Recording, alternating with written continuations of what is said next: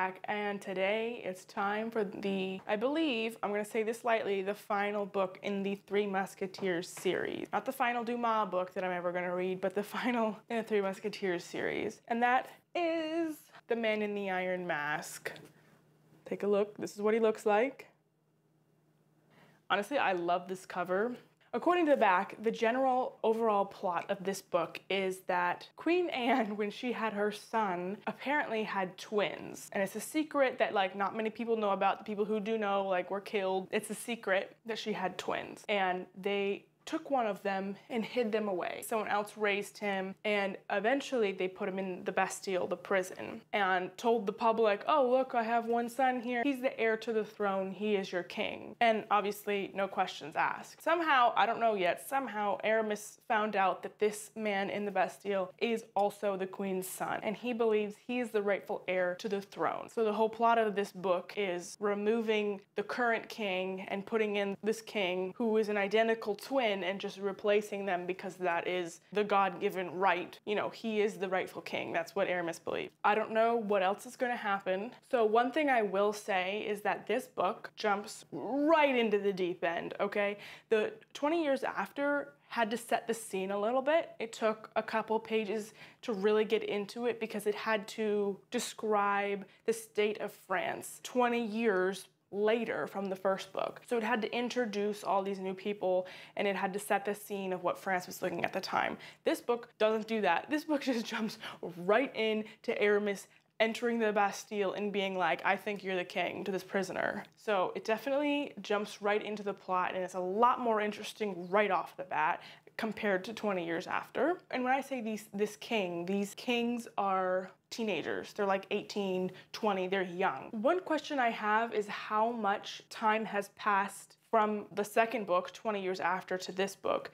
There might be a date. I could go back and look at the dates that we're starting off and then figure it out. But when I read dates, I kind of just run over them with my eyes because I don't care. But I am curious to see how much in the future this one is from the last one. And D'Artagnan, in 20 years after, got a promotion. So he's now the captain of the Musketeers as opposed to just a lieutenant. So I imagine Aramis trying to dethrone the king, the current king that is sitting on the throne. I imagine D'Artagnan is going to have some sort of issue with that. And I imagine that's where this is going. But that's all I know right now. I think it is going to be a much quicker, faster paced read than 20 years after because like I said, it dove right into this pretty intense plot and it's under 500 pages. That's all I really have for right now. That's all I know.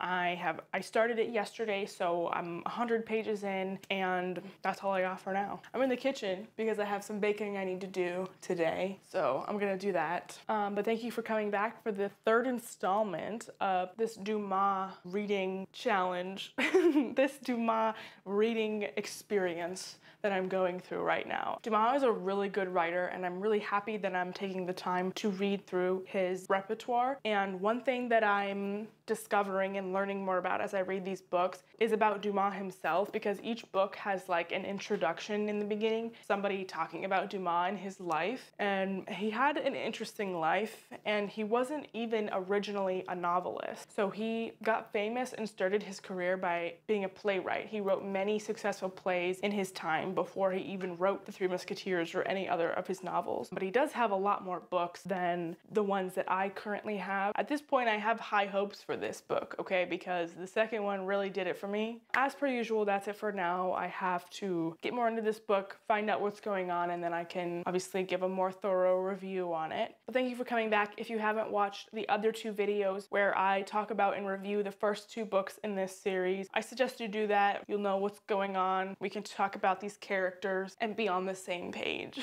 I'll catch you later. Peace.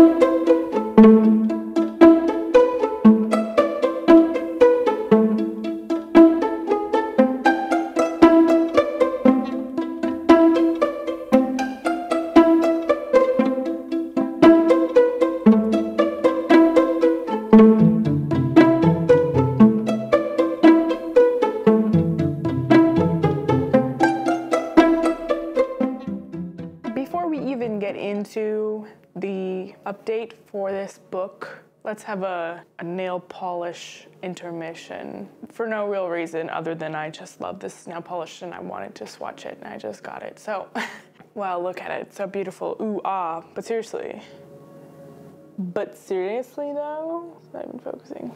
It's gorgeous, and that's only 2 of the possibilities. Anyway, The Man in the Iron Mask. It's been a while since I've started the book. It's been, I mean, definitely over a week, and it's been moving slowly for it only being like a 450-page book, and I haven't had any motivation to come on here and talk about what is happening. It's basically what I said it was. Aramis thinks the secret king's twin brother is the rightful heir to the throne, so he makes this plot to kidnap the king and imprison him and just replace him with his brother, and he hopes no one will know. He also has brought Porthos into this, but Porthos did not know what they were doing. He did not know he was kidnapping the real king, and I have a lot of issues with it.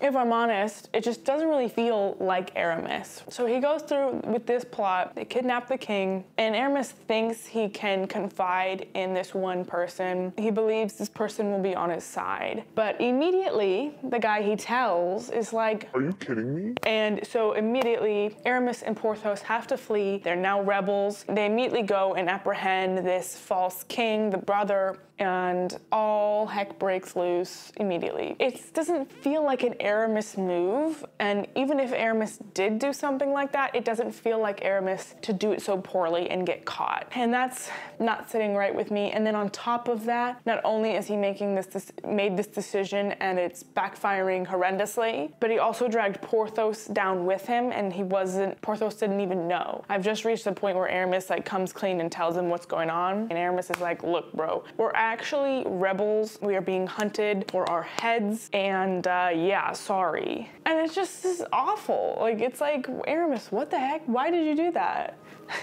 Not only did you do this to yourself, but you did it to Porthos. And on top of that, D'Artagnan knows, and he's the captain of the Musketeers, so he's trying to serve the king, but he's also trying to find like a loophole. That way he can serve the king and not get his friends killed. But even that doesn't work out. And I have 100 pages left of this book, and it's not looking good for my friends here. And I'm upset about it, because it's a good story. Like, if you take out these characters that I know and love so much and just have any other characters there, it's cool. Dethroning the king to replace him with his secret twin brother, like, that's cool. But you throw D'Artagnan and Aramis and Porthos in the middle of this, and it looks like they're not gonna make it out alive of this one. It hurts.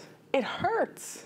And so that's partially why it's taking me so long to read it, because I'm like, I don't want to see the outcome. I don't want to see the outcome so much. I'm mentally distancing myself from this book. I'm like, no, it's not even real. Dumas didn't write this. Like, this isn't how they go out. This isn't how it happens. But I haven't finished it yet. No one's died. I don't want to spoil anything. The second book, I thought someone was gonna die. And I just thought that because, I don't know, it's like story writing. It wouldn't be unusual for one of the characters to die. But we, got off clean in the last one. So now I'm like pretty certain someone's gonna die.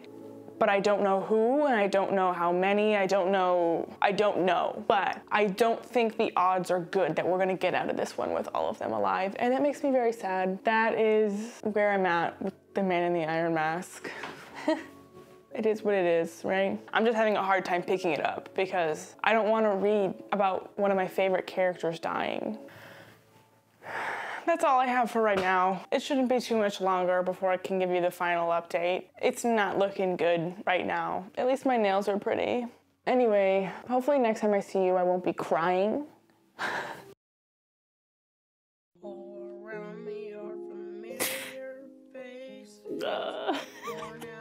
Oh my gosh.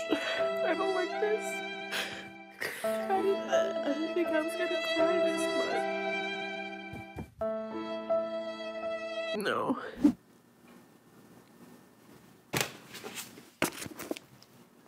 I finally finished it. And I don't have much to say, honestly. I don't have much to say, except like I'm glad it's over. And that makes it sound like it's a bad book, and it's not a bad book. I'm just upset at how it had to end. And when you think about it, it makes sense. We followed these guys throughout their whole lives, and people age, right? So things change, and it's not bad. I'm just glad I no longer have to read this book. That's really all I have. I think I'm gonna take a break from Dumas for a little bit. I still have 2 other Dumas books to read, and I'm still planning on reading those. And so I'm gonna read those eventually, and they will be part of this whole thing that I'm doing. But I'm gonna take a break from Dumas for a little bit and read something else that I'm not super emotionally invested in. And something quick and not be emotionally damaged by. That's it. That's it for this one. I have nothing else to say. Stay tuned for more content. Goodbye.